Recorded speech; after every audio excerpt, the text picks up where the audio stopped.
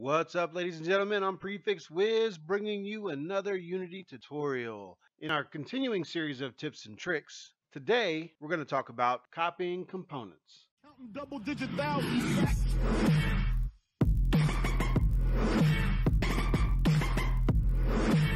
Copying components. All right, let's go ahead and open Unity.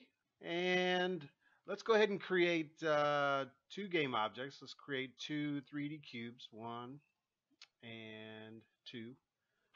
Okay, so there's two cubes in the scene, and I've already created two materials, one for red and one for blue, and I put the blue one on cube 1 and the red one on cube 2.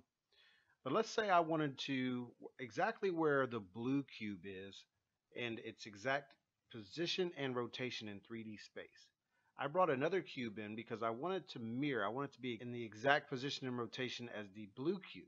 So there's really three ways to do this, and that's the slow copy and paste way, where you can go to cube 2, or correction, you can go to cube 1, you can grab its position, copy, and go to the red and paste, and do that for each individual component with the scale, rotation, and position.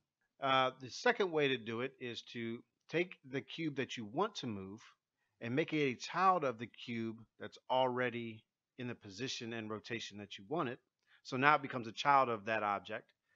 Okay, and if you go up here to the little cogwheel and hit reset, it'll actually reset its transform, its 100% local transform, to the parent. And then once you have it there, you just deparent it, and they're two separate objects again with the same positions and rotations.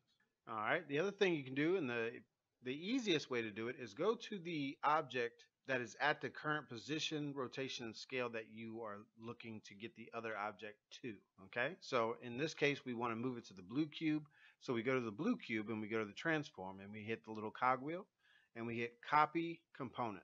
Then we go to the red cube and we go to the little cogwheel and transform and hit paste component values. And it does the same exact thing. Thank you guys very much for watching this video. I hope it helped you. If you like this video, go ahead and hit that like button, and don't forget to subscribe.